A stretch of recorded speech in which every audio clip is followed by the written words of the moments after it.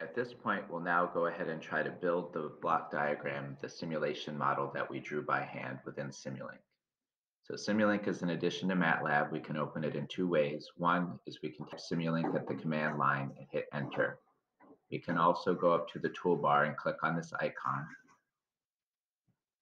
Once it opens, we're given a few options. We want to just create a new blank model. Once this is open, we then want to start to put the blocks into our block diagram. So one way to access the different blocks within Simulink is to go up here to the library browser. You can see that there are different menus or different submenus. You can access them on the right or along the left.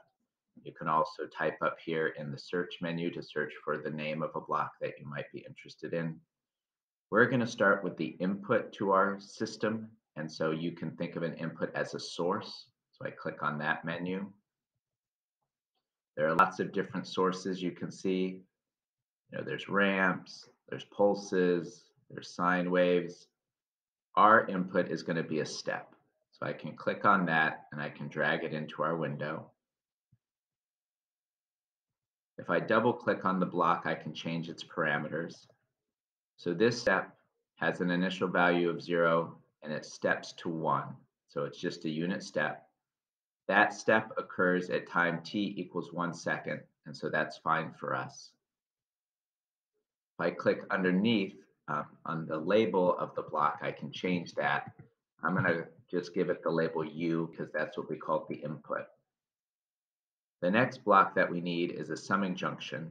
So again, we can go to the library browser. In this case, it would be under the math sublibrary.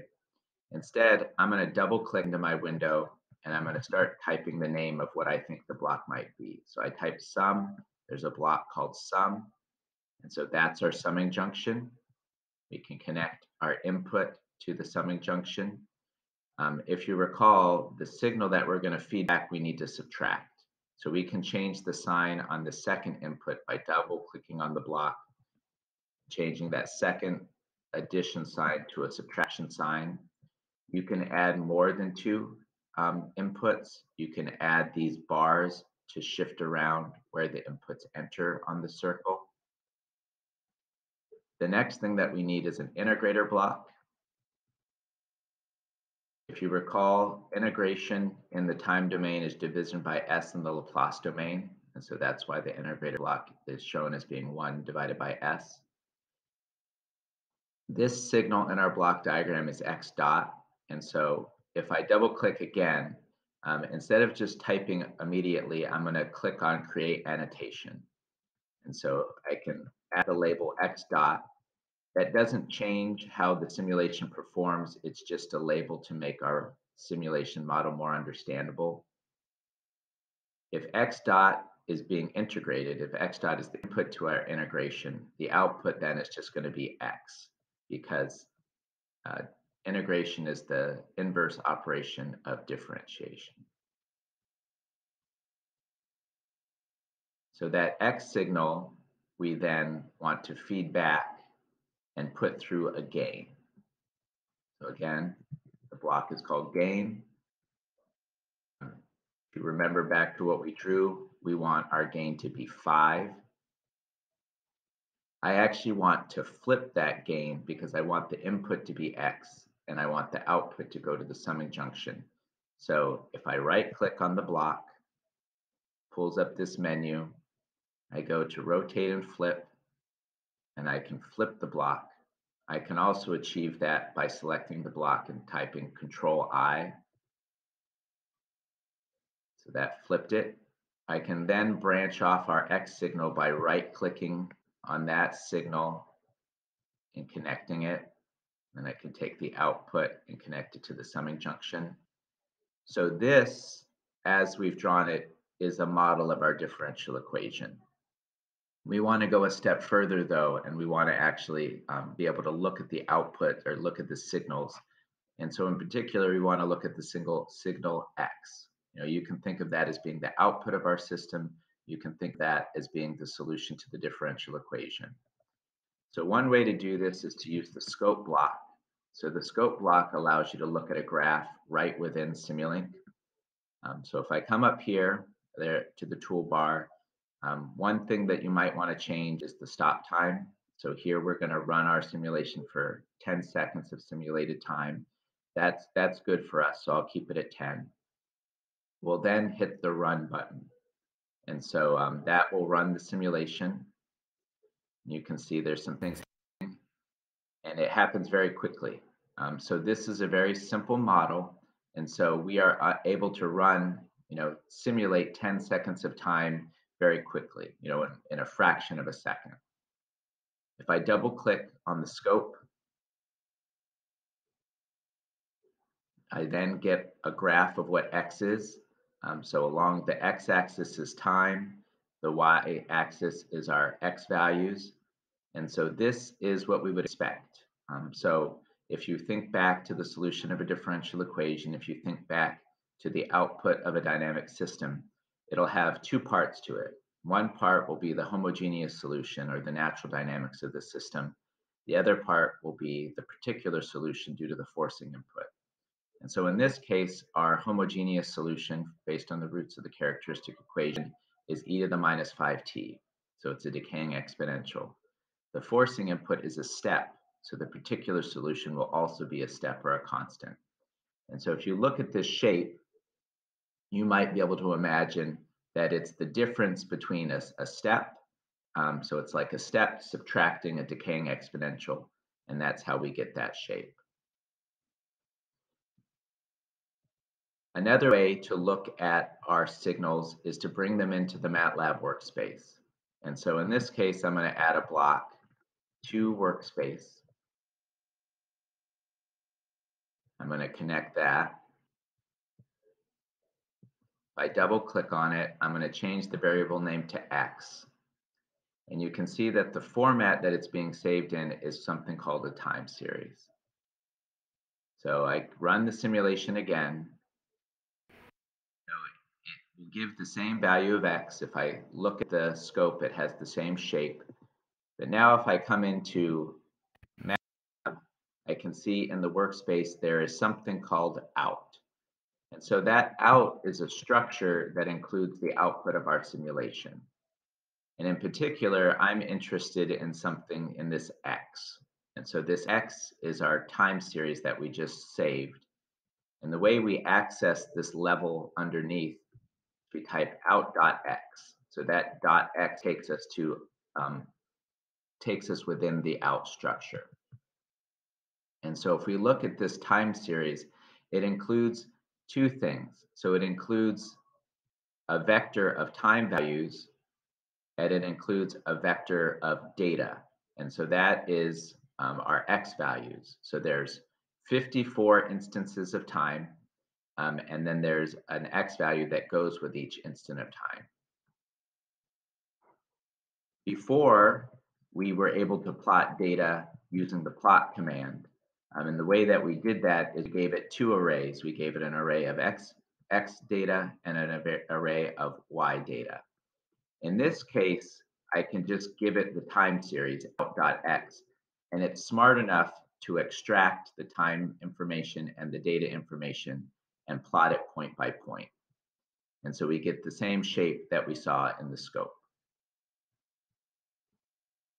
Going back to our simulation, let's say that we want to add an initial condition to our system. So we can set initial conditions within the integrator block. So I double click on the integrator block. I'm going to set the initial condition to be 0.05. So what you can imagine is every step in the simulation where we're sort of doing increments of time, delta t's, and estimating what the next value of X is. The very first time this simulation runs, the very first value of X that's spit out is that initial condition. So I rerun. If I look at my scope, this is the shape that we would expect. So for that first second, there is no input. The step has not stepped yet. And so we just have the homogeneous solution. We just have the natural free response of the system, which is a decaying exponential. And then when the step comes in at time equals 1, that's when we get this new shape. Sometimes you may want to change the parameters of your simulation.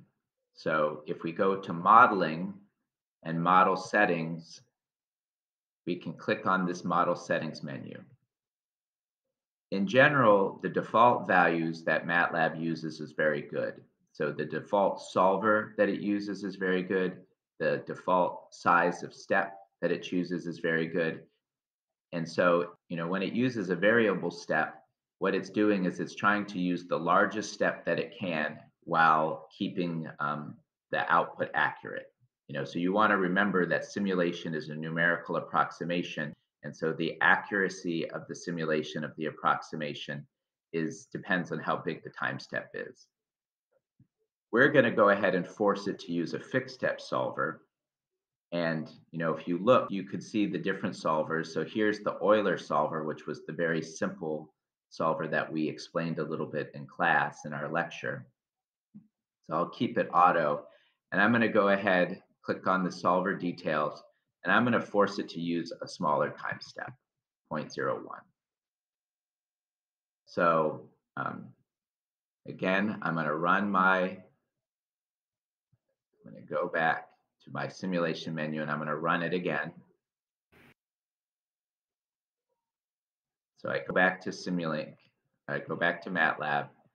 And so this was when we used the default Matlab solver. And you can see that it's not completely smooth. So the Matlab solver is choosing to use sort of relatively big jumps in time. And so you can kind of see these little corners on it where there's each point of data. Now that we've rerun it, we wrote over the output. So now it has the new output where we forced it to use a smaller step size. And so now if you look at this graph, you can see that it's smoother because it's forcing the simulation to use many more points. So that is a kind of our introduction to Simulink. This was, returning to our PowerPoint slides, this was what we were trying to recreate. And, we were successful at that. The response that we saw matched sort of the prediction of what we thought the solution of the differential equation, what the output was going to be. And so in conclusion, in Module 7, we reintroduced the notion of black box modeling. In particular, we talked about it in the context of modeling batteries. And one of the real advantages of using black box modeling was that we can generate a model without understanding the underlying physics. So even if we don't understand the chemistry of batteries, we were able to get a model. In general, if our model is applied under similar conditions to the experiment that we use to derive the model, it can be quite accurate. The challenge is if we try to apply it over a broader range of conditions, it may not be very accurate if our model doesn't capture like relevant variables. If it depends on temperature and we don't include temperature in our model or whatever. The advantages of a first principles approach is that you understand things much better. So like with a black box model, if we have a 5 as a coefficient in our equation, we don't necessarily understand what that 5 represents. With the first principles approach, we have much more intuition about the physics. We then introduced the idea of numerical simulation as a way to approximate solutions to problems that are too complicated to solve by hand. So that's the purpose of numerical simulation. We showed some different ways to architect a simulation, forward-looking versus backward-looking. And then we talked about differential equation models versus transfer function models. So we just created a differential equation model in Simulink.